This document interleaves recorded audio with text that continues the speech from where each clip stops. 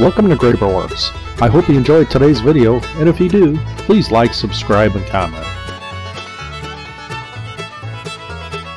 In today's video, I'll be showing the break-in of the GO759 milling machine spindle. The GO759 is the same mill as the GO704, except it has a digital readout. Here are some views of the GO759 mill from the front, sides, and back. You can see some of the parts bent, flash rust, and dirt on it. I really like the machine for what it is, a home shop benchtop mill. This is not a Bridgeport, but it didn't cost $5,000 either. Your safety is your own responsibility and should be a priority for you. A few seconds or minutes can save days, weeks, months, or even years of recovery. These machines can hurt just as much as the big boy machines. To perform spindle break-in process, make sure the mill is off and not running and electrical power is disconnected. Set the speed range selector knob in the L low position. Place the spindle direction selection knob in the forward position. Rotate the variable speed knob all the way to the left slowest position. Connect the electrical power. Open the emergency stop button cover and press the green button to start the spindle. Slowly rotate variable speed knob to the right until the speed is approximately 600 revolutions per minute on the display, and run the mill and forward at this speed for at least 10 minutes. When the 10 minutes has elapsed, stop the mill, place the spindle direction selection knob in the reverse position. Rotate the variable spindle speed knob all the way to the left slowest position. Open the emergency stop button cover and press the green button to start the spindle. Slowly rotate the variable speed knob to the right until the speed is approximately 600 revolutions per minute on the display, and run the mill in reverse at this speed for 10 minutes. When the 10 minutes has elapsed, stop the mill. Set the speed range selector knob in the H high position.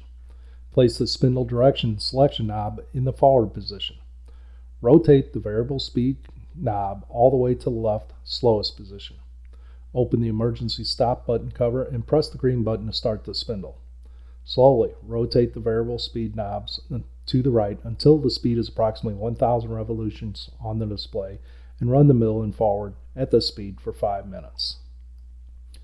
When the 5 minutes has elapsed, stop the mill and place the spindle direction selection knob in the reverse position. Rotate the variable spindle speed knob all the way to the left slowest position. Open the emergency stop button cover and press the green button to start the spindle.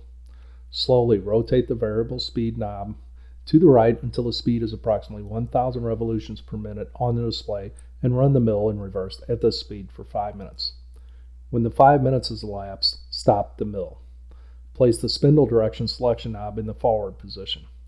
Rotate the variable speed knob all the way to the left slowest position.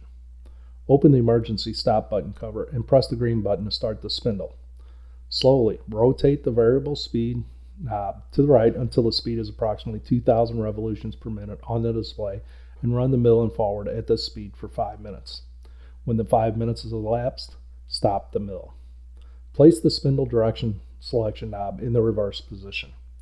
Rotate the variable speed knob all the way to the left slowest position. Open the emergency stop button cover and press the green button to start the spindle. Slowly rotate the variable speed knob to the right until the speed is approximately 2,000 revolutions per minute on the display, and run the mill in reverse at this speed for 5 minutes. When the 5 minutes has elapsed, stop the mill, disconnect the power from the mill, and the break-in is now completed. If you have any comments, suggestions, or concerns, please add them to the comments or send an email. Thank you for watching WERKS, and I hope you enjoyed the video.